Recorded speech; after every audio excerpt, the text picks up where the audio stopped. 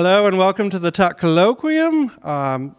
This week we have Vida Dujmovic, who is a professor at the University of Ottawa. She received her undergrad degree from the University of Zagreb and then moved to Canada where she got her master's and PhD from McGill University. She has a number of awards and prizes for her work, such as the Ontario Early Researcher Award, the Glinsky Award for Excellence in Research from the University of Ottawa. She's authored over 150 papers and conference papers in graph theory. Her and her collaborators made this big breakthrough and revolutionary work on graph product structure theory, which has led to a number of very nice results in coloring and the like in the last number of years, and in particular they've now used it for their most recent work, which we'll be talking about today, on their proof of the clustered Hadwiger conjecture. Please join me in giving a round of applause and welcome to Vida Dujmovic.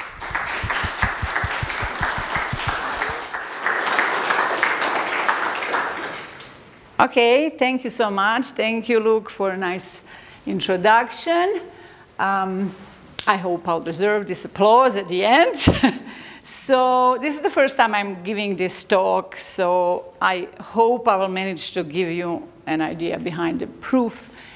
And actually, proof is in the title, so I'm trying to not have this be one of those where you kind of avoid too much of a proof. I'm not going to go in detail, but I want to give a big picture to show you what is kind of new and different in how we used this product structure, if you like. So let me start by introducing my co-authors. They are my long-time friends, more than 20 years. For some of them, Pat Morin and David Wood, we have been friends and collaborators since I was a student. And Louis Esper, he's a little bit younger, so not 20 years, but also a good friend and collaborator. So these results, finally, the COVID finished, so I was happy to be on sabbatical last year. Part of it was in Grenoble, where Louis works. It's a beautiful city. We enjoyed us there very much. So in the spring, we were there. That's in the office. We had a wonderful host who was making sure some of us stay alive. It was a really nice time. And during that whole stay, actually, we worked on this problem. It happened kind of accidentally, but that, if I start talking about that, I'll never get to that proof. So there will be curtains in this talk.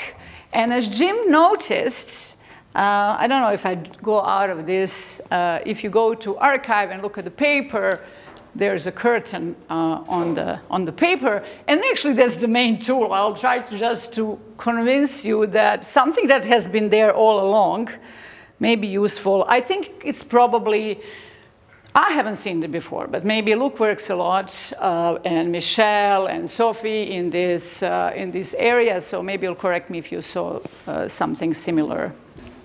Like that. I mean, nothing is new, just the way we used it is new. Okay, so when you go to a theater, especially this old-fashioned theater, there's usually some fancy curtain, and at some point the show is about to start and the curtain rises, and finally when the show ends, the curtain goes down, and to steal from Pat's his analogy, at the end, when the curtain goes down, if the audience doesn't like it, maybe you're not going to like this one, maybe they throw some tomatoes at the curtain. So there will be these type of activities in this talk. Okay, so, and this is kind of a summary of the proof, just to show you that really there are curtains. There will be raising of the curtains, and in the end, throwing some tomatoes on the curtain. Don't worry if you don't know what this means. It would be very strange if you do. Okay, but let's go a little bit in history. Let me give you some context. In about, what is this, 170 years ago, Francis Guthrie, he was a student. He was a mathematician and botanist. He asked if the countries in a map can be colored with four colors. It's a famous problem.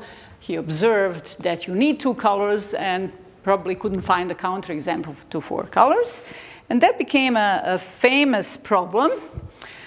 one that can be converted easily into a graph problem where each region you put a vertex, so each country you put a vertex. Here's these slides that are made electronically are by David. The slides that are made by hand, they will come, they're not. So therefore, I guess that's why Australia is on the screen. So for each region, you put a vertex, and you don't allow, obviously, two regions, neighboring regions, to get the same curve, because otherwise you don't even know where the borders are, where one starts and the other ends, and you connect them to regions if they share a boundary. So coloring region, if you do that, you actually end up with a graph that is planar. It doesn't have edge crossings. This is something well known. Most of you have seen this in your undergrad. And the resulting graph is planar. And so the question is equivalent to, can the planar graphs be colored with 4 colors? In this case, they can, in this simple example, they can be colored with 4 colors, probably with less than 4 colors. I don't know, less than 4 colors. All right. So this problem was open for more than 100 years, and it was solved in 77. There were many kind of iterations, and a simpler proof, all using computer, was later discovered by Robertson and Seymour, and there is kind of a, how do you say, the proof verifier proof that was done in 2008. So somehow this is, we now know that planar graphs are 4 colorable, and the result is very well verified. And what we typically do when we have nice results like this, we would like to generalize them. And we ask, can you do something similar for other classes or more general classes of graphs? So a generalization that I will look at, these are graphs that are closed undertaking minors. So what does that mean?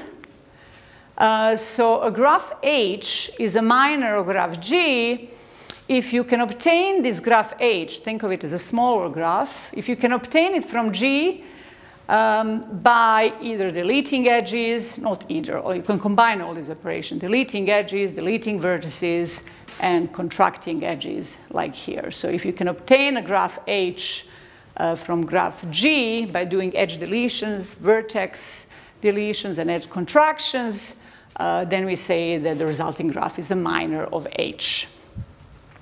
Okay, so planar graphs are well known not to have K5 as a minor. And it's easy to check that K5 is not a planar graph. At least if you know Euler formula, it simply has too many edges.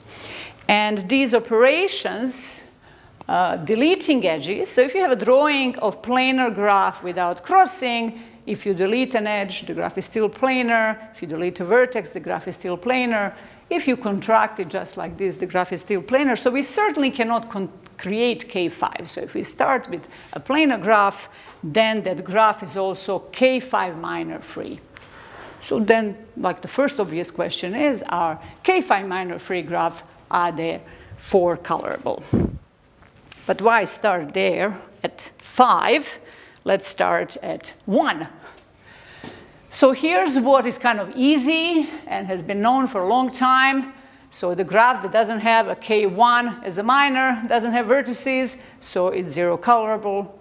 It's easy to see that the graph that doesn't have a K2 as a minor, so it doesn't have an edge as a minor, then it's simply a set of disjoint vertices, so all of them can be colored the same color. If the graph doesn't have a K3 as a minor, then it doesn't have cycles. Therefore, it's a forest. So all the forests, all the trees, it's easy to color them with 2 colors. Graphs that exclude K4 as a minor, they're actually planar. They are quite simple graphs, and it's not difficult to show. They have a vertex of degree 2, if I'm not lying. So then the greedy coloring gives you 3 coloring. So what we learned from 4-color theorem is that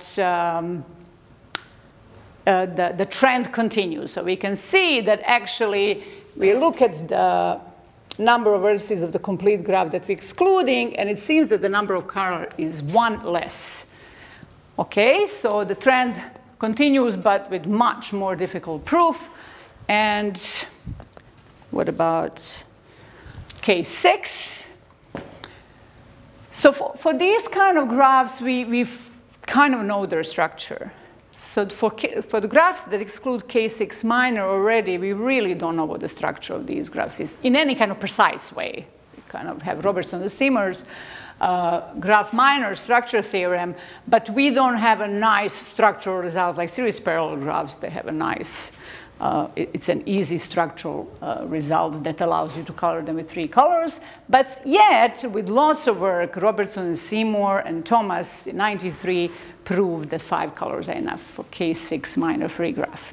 And that's where that trend stops. So we don't know if K5 minor free graphs are 6 colorable. K7 minor free graphs are 6 colorable. But if you look at these numbers, you may guess that, that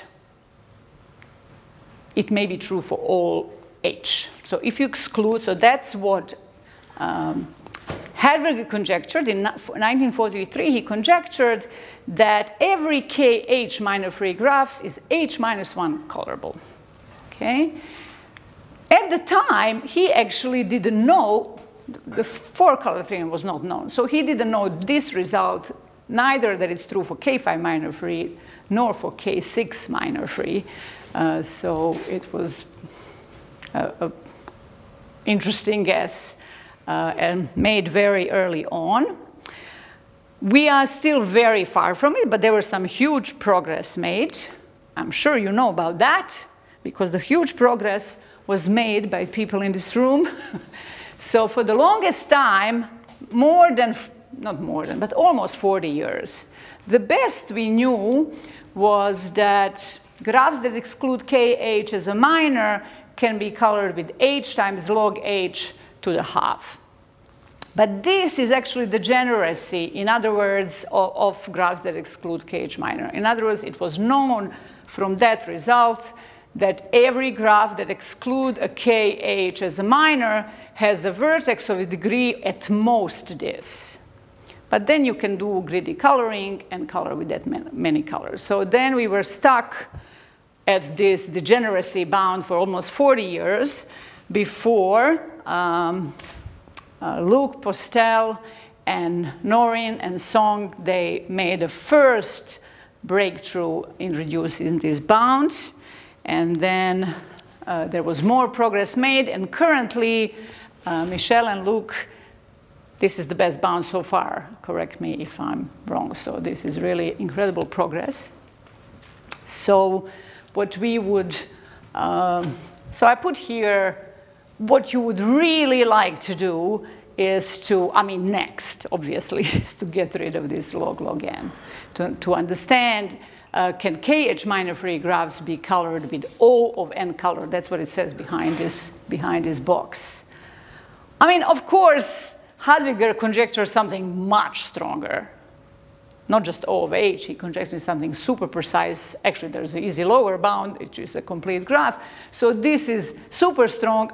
I don't know how much belief is there that the conjecture is true. People who really work on it, do you think it's true? I'm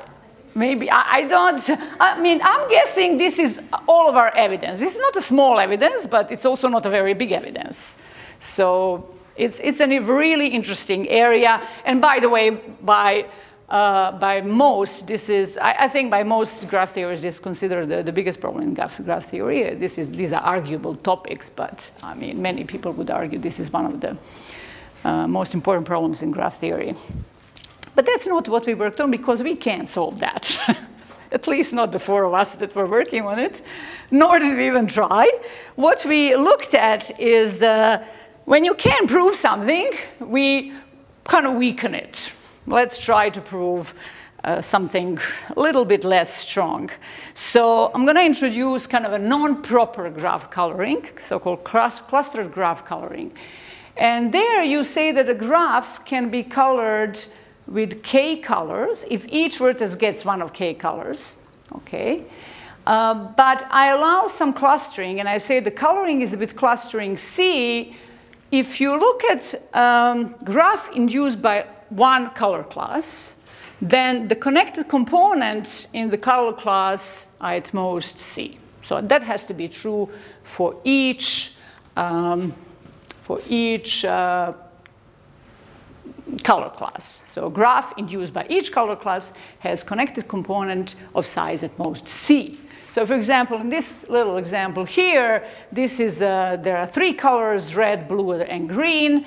And so this is a three coloring of this graph with clusters of size at most 2. So C here is 2 and K is 3. And properly, you cannot color this properly with 3 colors because we have a K4 here. So it gives you some extra power.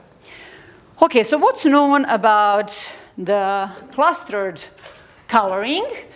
You can rephrase 4-color theorem by saying planar graphs are 4-colorable with clusters of size 1. So each color class induces an independent set. But this is a difficult proof, but there is a cute and easy proof from 86 if you allowed clusters of size 2. So planar graphs can be colored with 4 colors, and clustering at most 2 with an easy proof.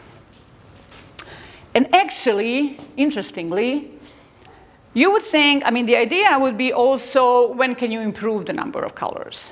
Okay, can you reduce the number of colors for the color class, for the graph class, if you allow clusters of size bigger than 1? And in case of planar graphs, the answer is no.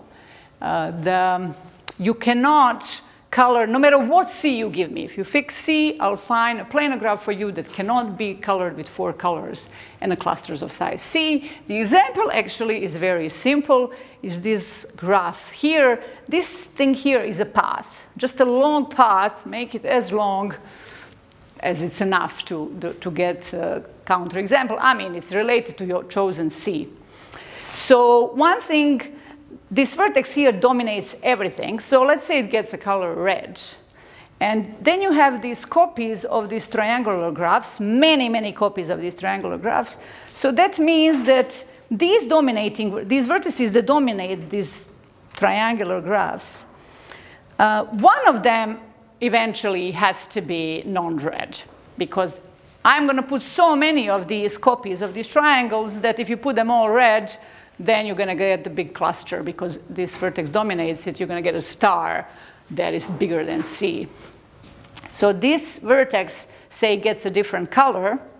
So now we look at the graph inside. You have a path dominated by both of these vertices.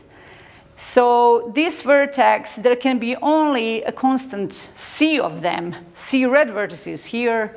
They can be only C green vertices here. But if this path is long enough, there is still one ginormous, long, unbroken path. You cannot color it with one color, otherwise you're going to have a big connected component. You need at least 2 colors for long path to get coloring of the path. You need at least 2 colors for any constancy you give me. So this graph, so planar graphs require 4 colors. So actually this clustering doesn't help you reduce number of colors. It does, but let me introduce an interesting concept actually. I found the definition interesting, which is a clustered chromatic number. So what you're interested in for a class is the minimum number of colors such that there exists a constant for that class, such that all the graphs in the class can be colored with that many colors, and the clustering is at most that constant. Okay, does that constant exist? So we just learned that for planar graph, this cluster chromatic number is not 3, because such a constant doesn't exist. And in fact, it's 4 with a constant 1. All we really want with this clustered chromatic number is that there is a constant, so that the clusters are bounded. Okay, so you're asking what's the minimum number of colored such that the graph class can be colored with bounded clusters. That's what we're interested in. So let's see what's known for non-planar graphs. We've seen that it doesn't help reduce number of colors in non-planar graphs, but it turns out it makes huge difference for example, for graphs embeddable on surfaces. Dvorak and Norin, they proved that they're all full colorable. So where then the cluster, size of the cluster depends on the genus. But if genus is fixed, then you have that graphs embeddable on a surface of fixed genus have cluster chromatic number 4. All right? By the way, this example, for those of you who are familiar with 3-width, and somehow it will appear, but I will try not to, well, you'll see. This graph actually has 3-width 3. Okay, this is not only planar graph, but it has 3-width 3, and it needs 4 colors. But every graph of 3-width 3 can be 4 colored, because every graph of 3-width 3, even if you don't know what they are, these graphs have always a vertex of degree at most 3. So you can use greedy coloring to color them with 4 colors. So there are graphs of 3-width 3 that require 4 colors. Actually, in a clustered coloring, and this example can be generalized. You just take many copies of this and add one dominating vertex. You get a graph of 3-width, one larger than that, and you need one more color. So for the 3-width also, it doesn't help. In fact, so the result is that proper coloring of graphs of bounded graphs of 3-width T is T plus 1, but also clustered chromatic number. That's the best possible for clustered chromatic number. Okay, so what we are really interested in, we have seen that it makes a big difference for surfaces. So what we really want to answer is an analog, so clustered analog of Hadwiger's conjecture. So we want to know, is it true that for every h, there exists some constant C of h, such that every kh minor free graph has h minus 1 coloring with clusters of bounded size, of size f of h. Okay? So we want the size of the clusters to depend only on that h. It's going to be, we don't care what that function is as long as the function exists. So that is the main problem and the topic of this talk is going to be to prove this result. Are there questions at this point? Okay. Okay, so what was known before, there was as I already mentioned, that same lower bound that were for planar graphs when h is 5 works for every h, so h minus 1 is best possible for so that result is tight, the same as improper coloring. And then there was a series of papers when this topic was kind of introduced. There was a series of results proving at least linear bound, unlike real Hadwiger conjecture, where we don't have a linear in h bound. In 2007, there was a first linear bound on the number of colors with some function. All of these proofs, except actually this one here, use a structure theorem. So there was a continuous improvement of these results over the years. In fact, in this paper, Edwards, Kang, Kim, Oum, and Seymour, they asked what is now known as a clustered, they asked whether h minus 1 is correct. So that's what we're going to answer today. Okay, so that's the result. Sorry, in the hotel I lost my glasses, so now this is going to be a bad video. This is, okay, I guess, all right. Okay, so the result is that h minor free graphs can be colored with h minus 1 colors with bounded cluster sizes, or in other words, clustered chromatic number of h minor free graphs is h minus 1. Okay, so, by the way, a very important note.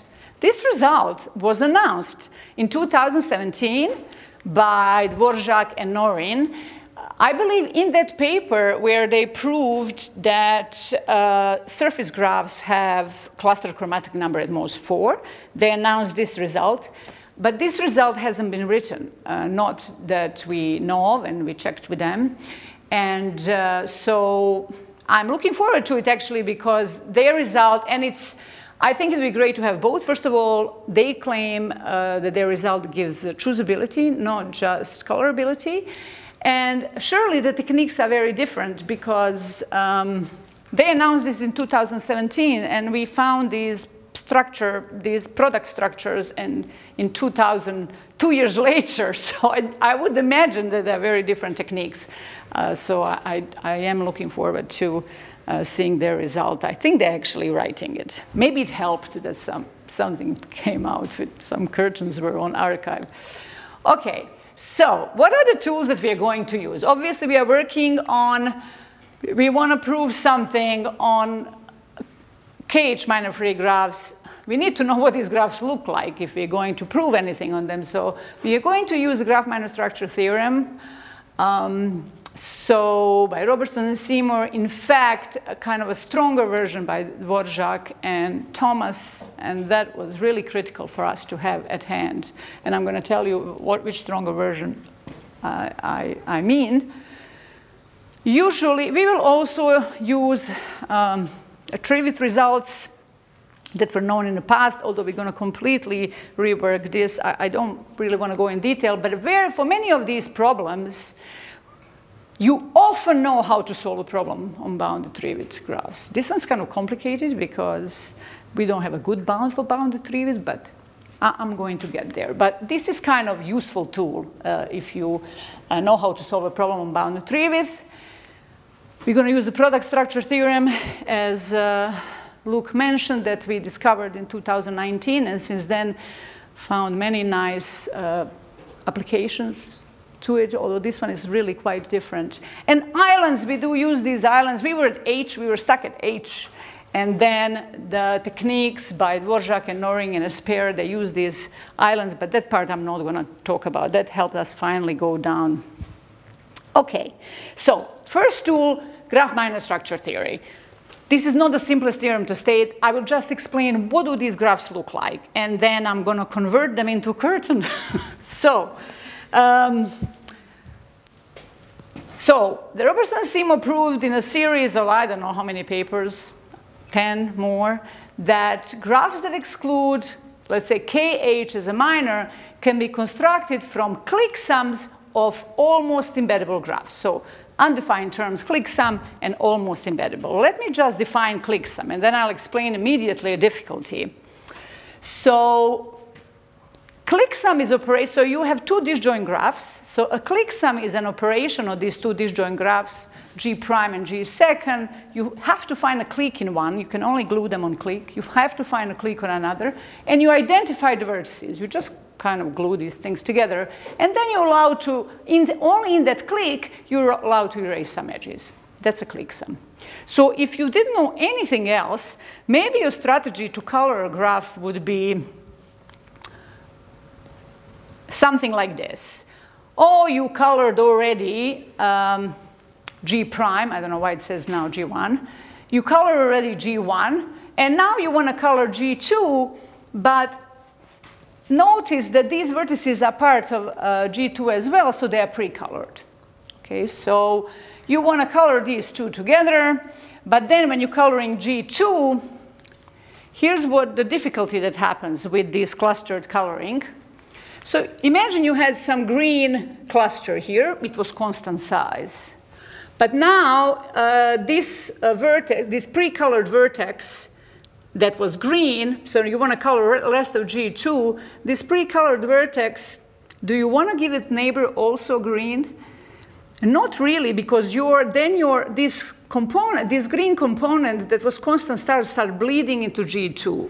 And you may be doing clique sum on the same clique unbounded many times. So even if you just add one green neighbor, you may be in trouble, because I may be doing clique sum repeatedly on the same clique, and then this grows unbounded. So what you want is that when you do a clique sum, although you have that all the neighbors inside of here, you want to block these clusters from bleeding in into the graph that you didn't color. So you want the neighbors to be properly colored with respect to this thing, so not get the same color. But that is really a big problem in Robertson and Seymour's thing, Robertson and Seymour structure theorem, although I only define clique sum. Remember, we want, for some reason, I think I'm having, just a second. Oh, okay. So remember, this was supposed to be h minus 1. It was some older version. So remember, we are going for h minus 1. This clique in Robertson and Seymour's structure theorem can be huge. So this is the biggest problem that we encounter. You're gluing two graphs on, it's bounded in H. So you're looking at a graph that excludes KH as a minor. You're gluing some pieces that hopefully you know how to do these pieces. You're gluing them on cliques, and you want to do inductive coloring. But the problem is these cliques can be huge, exponential in H. And you want to color it such that these neighbors with only h minus 1 color, and this joint thing has exponential size in H. So this is really a big problem. I mean, you can immediately see the problem. If your h minus 1 allowed colors are green, blue, and red, and you have a vertex here that is adjacent to everybody, you can make it proper. You're in trouble immediately. So the fact that these clique sums are huge, it's really a big problem that we were stuck on for a long time. Okay. Okay, and so what are these, so what's the other unknown word in that almost embeddable? So clique sums, that's what it is. So this is just operation, gluing on a clique and possibly deleting some edging. And what are you gluing together to get these graphs? You're gluing together something called almost embeddable graphs. So I'm going to show you what they are by picture. So, or rather, so in Robertson-Seymour's structure theorem basically says that you have a sequence of disjoint graphs. So G1, G2, G3, they have nothing in common. Each one of them is this almost embeddable graph. And then what you're allowed to do is one by one, you perform a clique sum. You take a first graph, you take a second, find some clique here, find some clique here, glue them, and possibly delete some edges. So now these two are connected. Now you pick next one and perform a clique sum. Find the clique, and so on. Okay, so so you have a sequence of graphs. Each is almost embeddable. You're allowed to perform clique sums. So what are these? What do these graphs look like? I need to be able to color these. So here's the picture.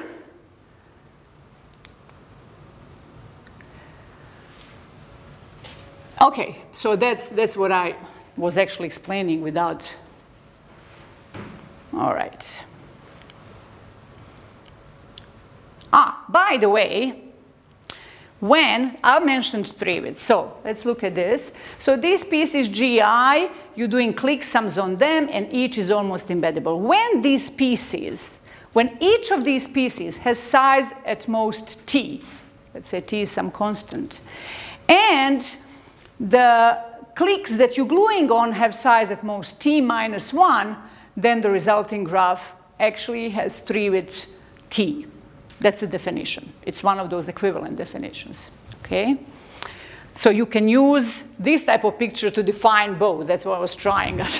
That's what I was trying to do.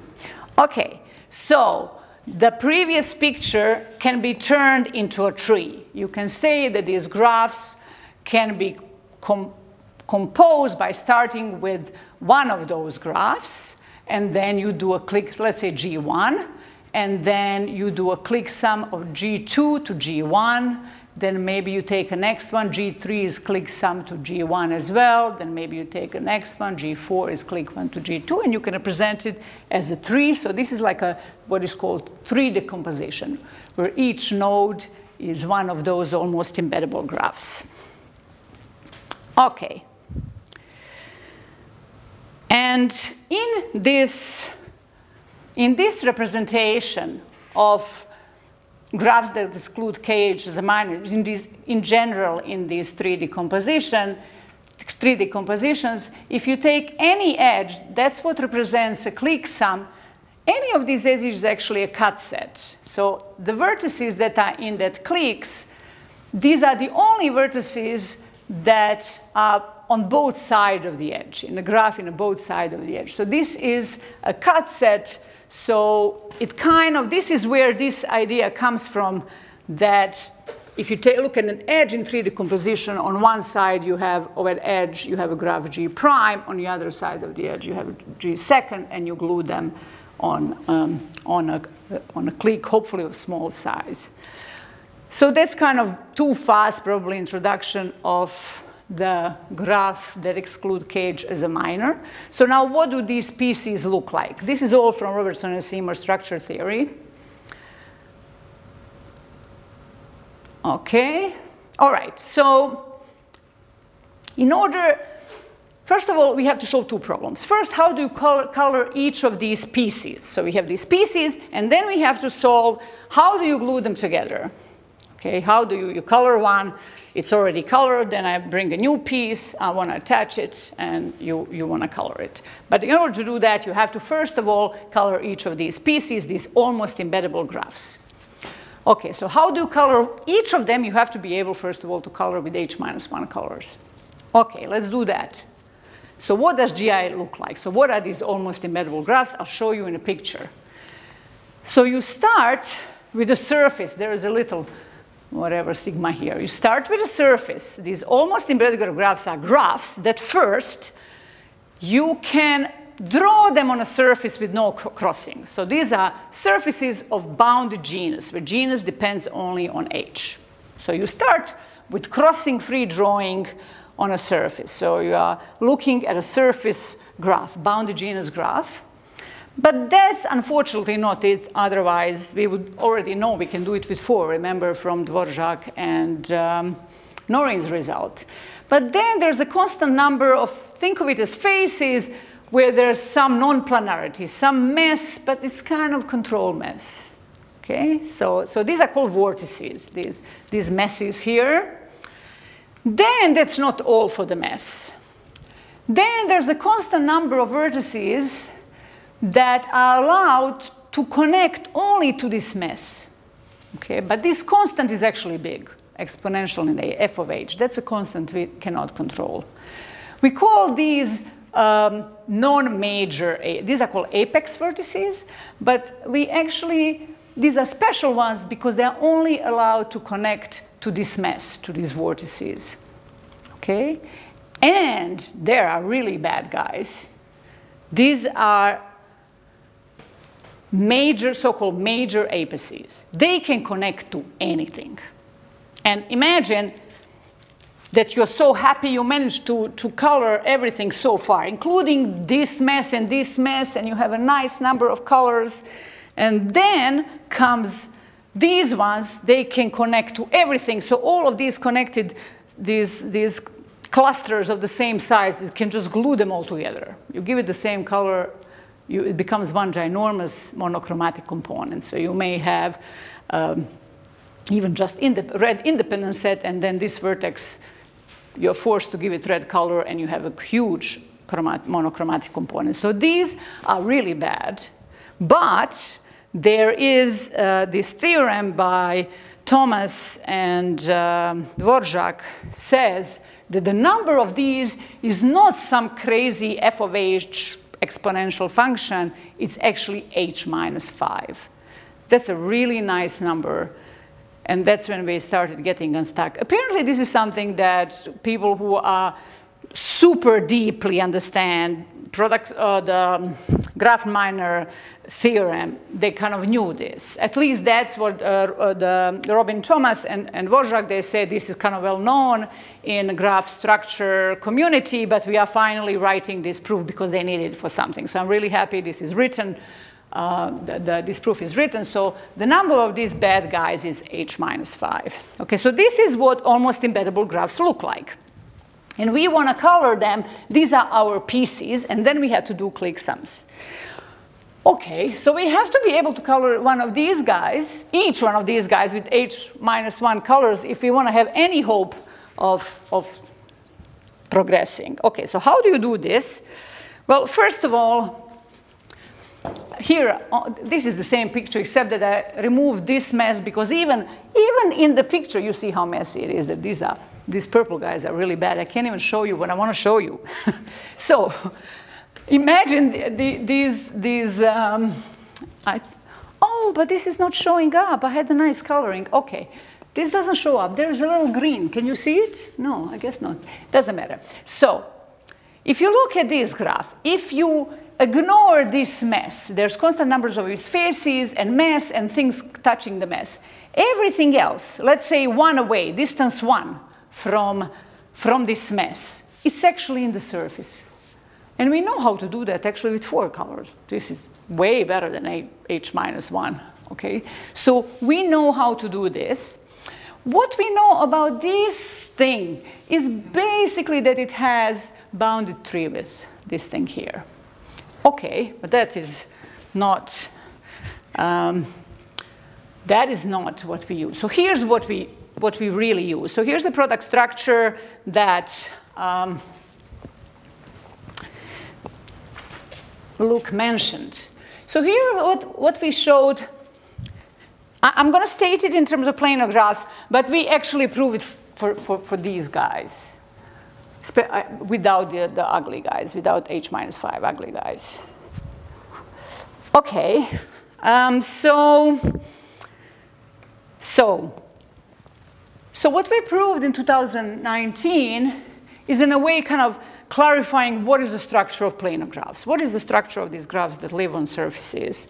And it says that every planar graph, and also bounded genus graphs, graphs on surfaces, it's a subgraph of a strong product of 2 graphs that we really understand well. Typically, we understand very well. In fact, one of them is just a path. We know everything. We can solve everything on a path. And the other is a graph of tree width at most 8. I think for surfaces is 9, but these constants have improved since. It doesn't really matter. It's some really small constant. So every planar graph is a product, is a subgraph of a product of a path and some bounded tree width graph. Remember, somehow bounded tree width graphs, usually we can do stuff on them. Sometimes with a lot of effort. Actually, in this paper with a lot of effort. But usually you can hammer it. You can really work on them and get some strong results because they're kind of like tree-like graph class. Okay, and you see actually it looks like a grid. That somehow they're like you're repeating this bounded tree with graph H, you're repeating like it in a grid-like way, if you like, because you're multiplying it by a path. This is a strong product, so they're also diagonals. I don't want to explain that. But that was not good enough for, we had to use the way we actually proved it in 2019 for these almost embeddable graphs. And the way we proved it tells you more. So the way we prove that is actually we show that, think of it as all bounded genus graphs, all planar graphs, and even these almost embeddable graphs. You can find breadth first search layering, so layering of the graph. Why I say breadth first search, it's important. It doesn't have to be breadth first search, but it's important that the edges are only allowed within a layer. So breadth first search gives you a layering. So each edge of a graph is within a layer or between 2 consecutive layers. So even that is kind of, that's why you get times the path. That's kind of like a grid-like thing. So we show that in a breadth, if you take any breadth first search layering, so you get the layering of a graph, that you can partition the vertices of the graph into paths. This yellow thing is supposed to represent these vertical paths. Think of them as columns, such that if you contract these columns, you get a graph of tree width at most 8. Okay? So it's kind of stronger. It's a minor. You get a minor. It has to be a minor because I need to maintain that it is KH minor free, this graph I'm working with. Okay, but there's some. So here's actually, we're starting to get a curtain So I'm going to represent this as a kind of a drape of a curtain. Okay, so what I said is actually not true, kind of, when you get close to these vortices. So what we actually get from our structure, from the proof of our product structure theorem, is that each of these almost embeddable graphs looks like that. It's actually, I think it's kind of useful, helps you prove things. You have layers. We still have layers. Other than, except for these H-5, these major apices, except for these bad apices, imagine they're not there. All the other vertices live in their own layer, layer L1, L2. These are ordered layers. And edges, again, only go between the layers and within a layer. So everywhere here, edges are on the vertices are on the layer, and edges are within and across. Okay. You can, again, partition the vertices. Okay. And this partition is actually a path. Unless you kind of, when you start getting here, things get messy. But I'm not going to contract that. So what we're going to do, so I have these vertices, I have a partition into paths here. I'm going to contract them all up into maybe layer 3. I'm not going to go all the way. I don't want to get close to the mess. So the graph will actually be a minor of the original graph, still KH minor. Why do I want to do that? Because I want to get a graph of bounded tree width, so I can do something with it. Okay, so here's what that actually looks like.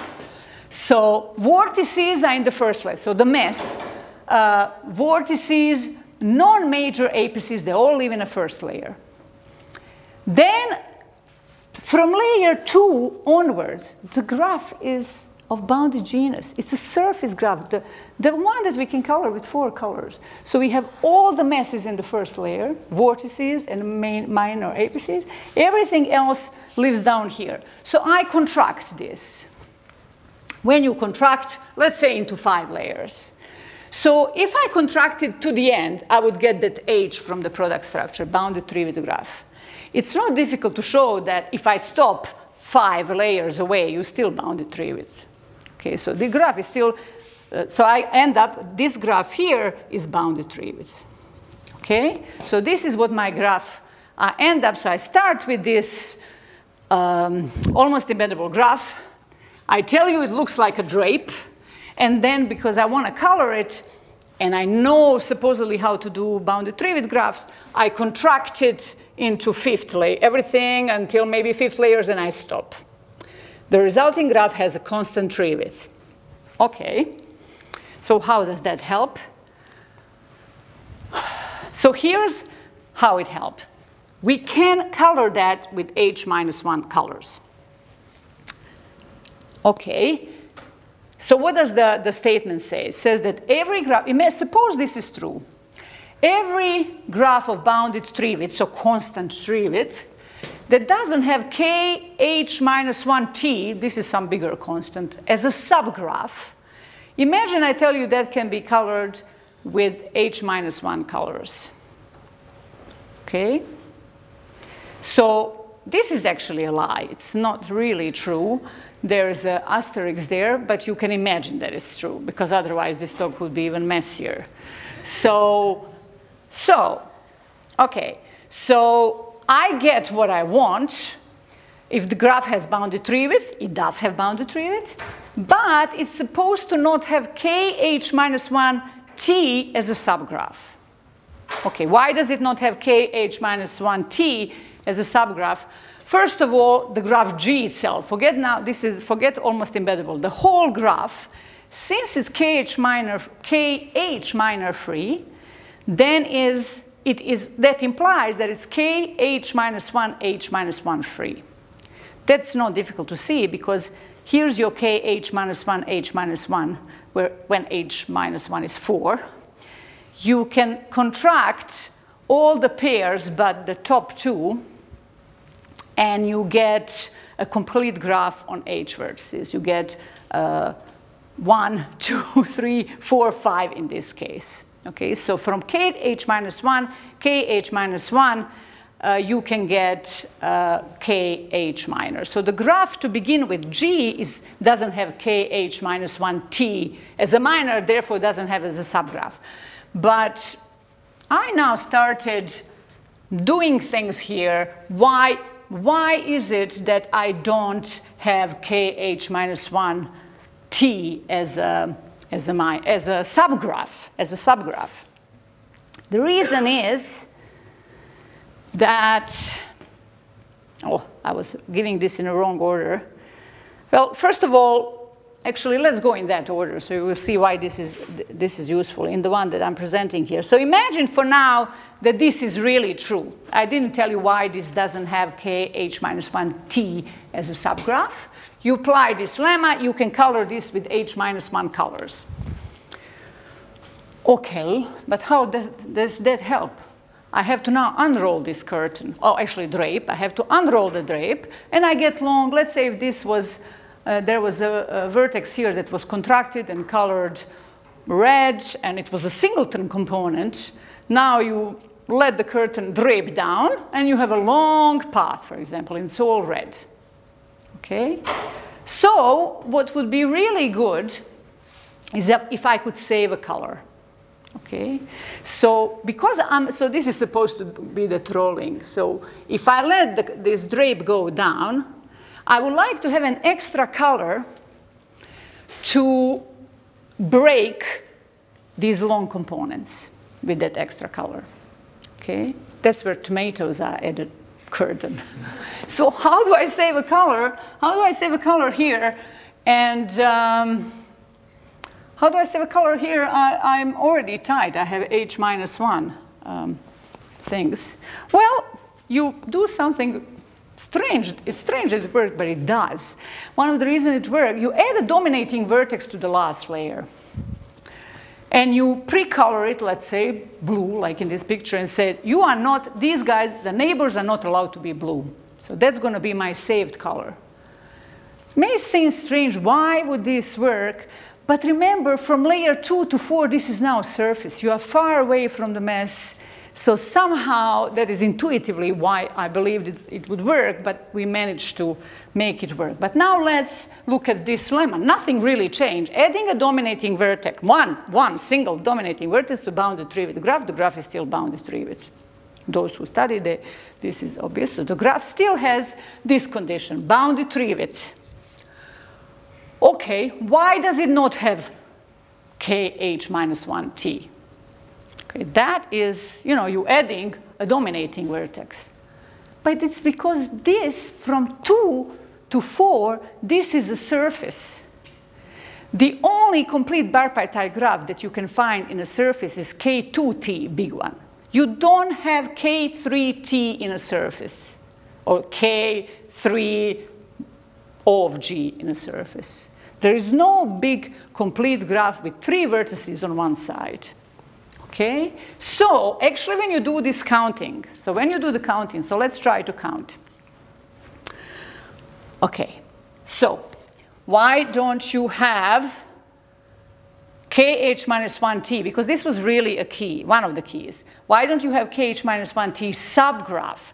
First of all, when you are safe when you are rolling up. Again, because it's a surface. When you roll up, there is no k3t here. The complete bipartite graph lives only on 3 layers. The diameter of complete bipartite graph is 3. So if you found now kht, either it was in the first 3 layers, but we never touched them. We didn't contract anything past first 3 layers. That's why I stopped. Okay, so if there's kht all of a sudden, because I did a contraction, if there is a kht, it cannot be in the first 3 layers, because I didn't even get close there. But it cannot be in the last 3 layers, because that's a surface. I contracted something on a surface. There is no k3t in the surface. Okay? So how much do we have? There is no k3t in the surface. I added this one. There's no k4t in the surface. And h minus 5 here.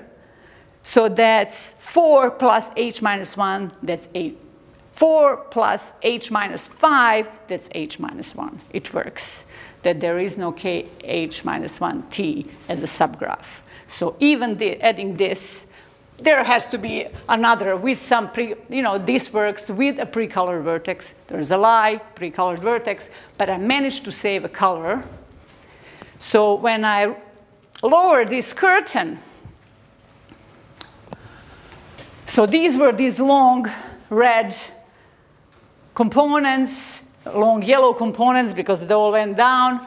But now there is a h-1 in here. That was the part, this is the part we didn't touch, the one from layer 6 onwards where you enrolled.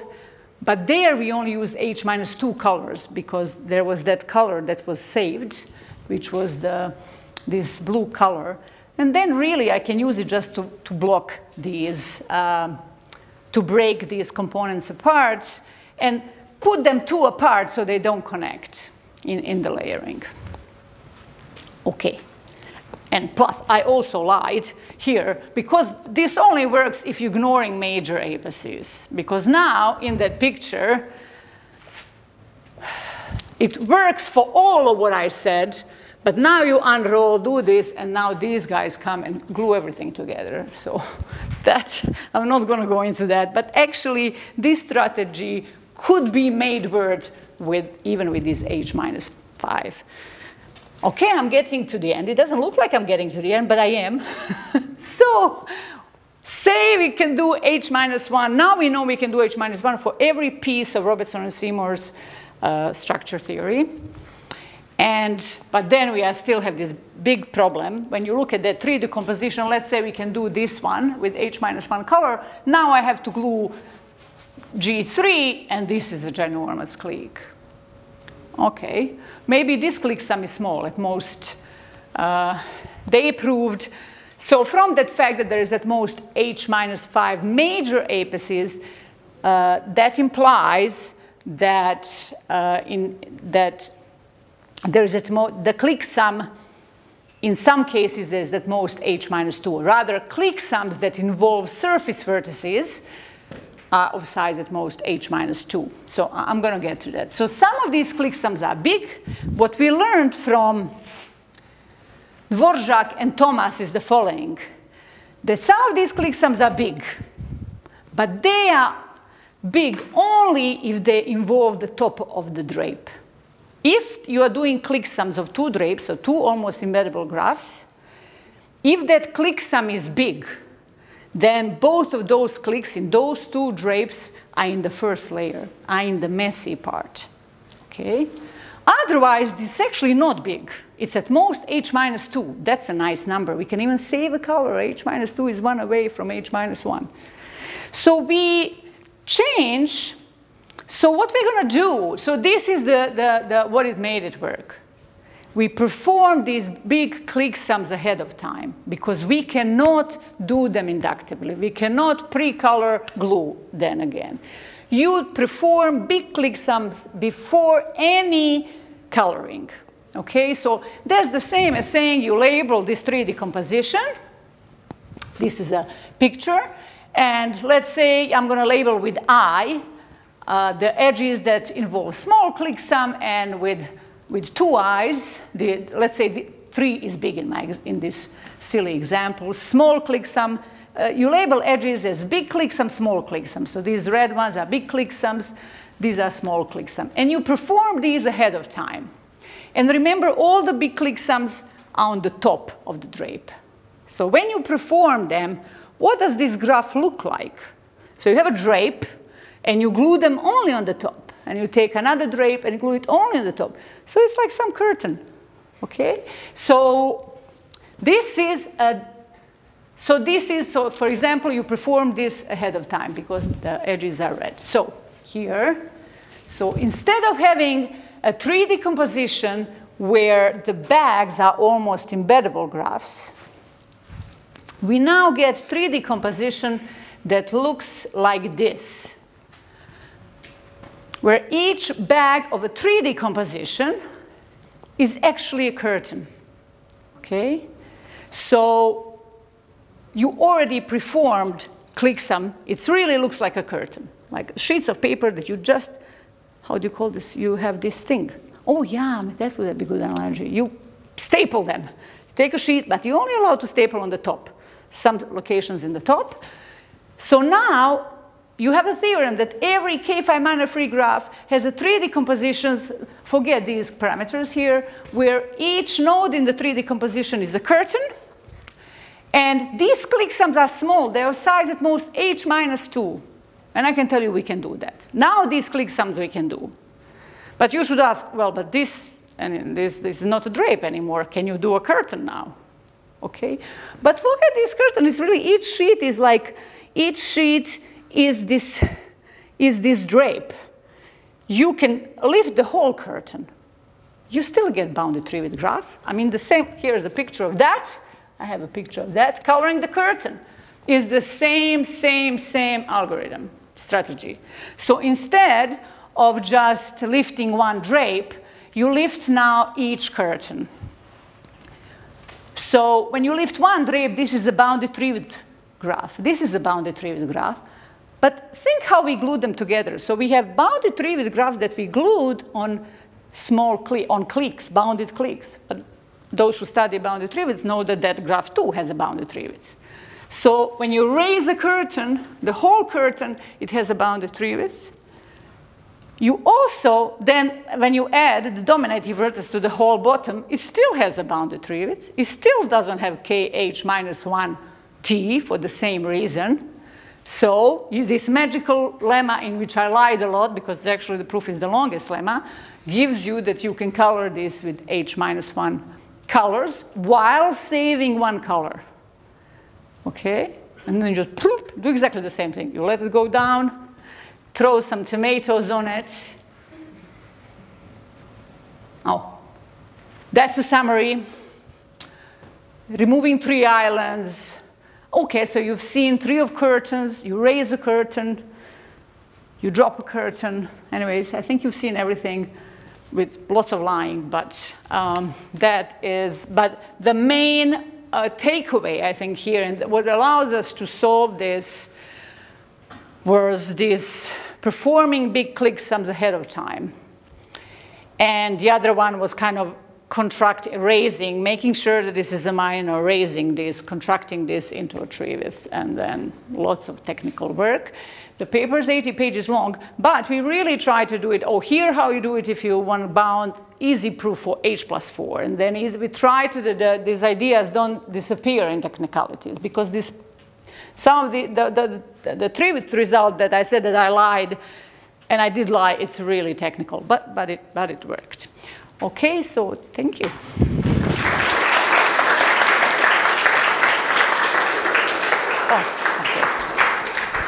All right. Well, thank you, Vida. Thank you for a lovely talk. Are there any questions?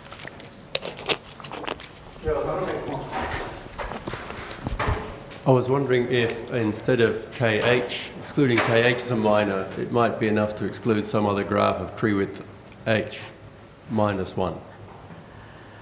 So we extended these results to KST minor free graphs.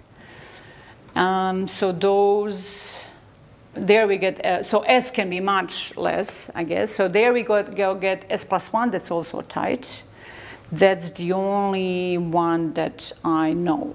But it's true for the other kind of families, we don't know anything. Do you think it's plausible that just excluding any graph at all of tree width H minus 1 won't work? H minus? H minus 1. So the clique has tree width H minus 1. That's right, I see. So you want any other graph. That's really interesting. No, I have no idea. That's really, because that would be like more. No, I understand. I understand. That's really interesting. Yeah, that's really interesting. I don't know.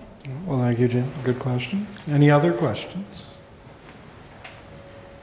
So the final goal would be to have sequel 1 for the yes, conjecture? That you should ask Luke. So what's the dependency in H for you? Do you know? Try to track it, or? We shoved all the mess into the size of these components. I didn't even think about it, but it has to be this Robertson and Seymour exponential. I mean, these clique sums that we already perhaps formed ahead of time, they play a role in the tree width of that graph. So the tree width of that graph is probably f of h. So this is probably poof, very far from 1. Very, very far from 1. Oh, good question. Thank you. Other questions? I did have one, actually. So list coloring, then. So which part of your proof fails for list coloring? Oh, everything fails. I know. This is really sad. I'm really sad about this because you contract. If you contract something, it really fundamentally fails. I don't. So that's why I'm really excited, actually, to see the other proof. But in general, this... Even in the other results that we use in product minus structure theorem, where we didn't even contract, we never managed to get list coloring. We did these non-repetitive graph colorings directly on the product, but actually their list coloring is not even true. So maybe it's a not good tool for that. It gives you coloring, but not list coloring, but on the class of graphs that cannot be list colored, is non-repetitive coloring. So, but I really never got anywhere with this. Oh, that's fair. Any other questions? If not, then let's thank Vida again. Thank you.